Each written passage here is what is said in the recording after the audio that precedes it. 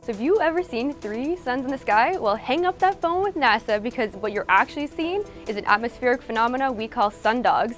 Now, sundogs, or scientifically called parhelions, are really just 2 bright objects in the sky that appear on either side of the sun when the sun is nearest the horizon. Sundogs form when rays of light coming from the sun interact with ice crystals up in our atmosphere.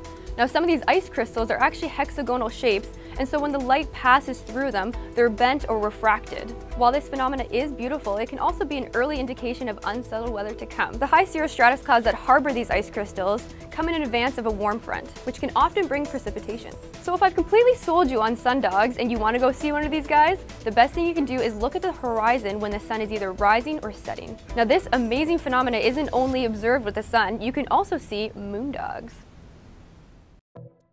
I hope you enjoyed watching our Weather Network YouTube channel. You can subscribe easily by clicking right here and watch more videos right here.